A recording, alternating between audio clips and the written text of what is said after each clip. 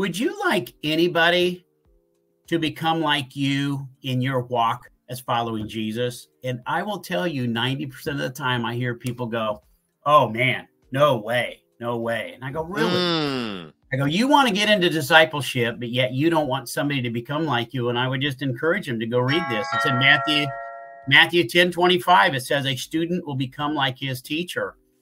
And Jesus said in the Great Commission, teach them to obey what I have taught you.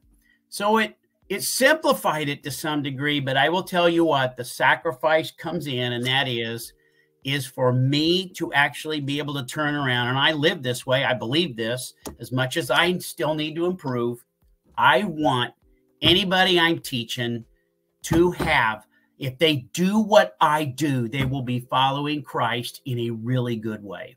I can say that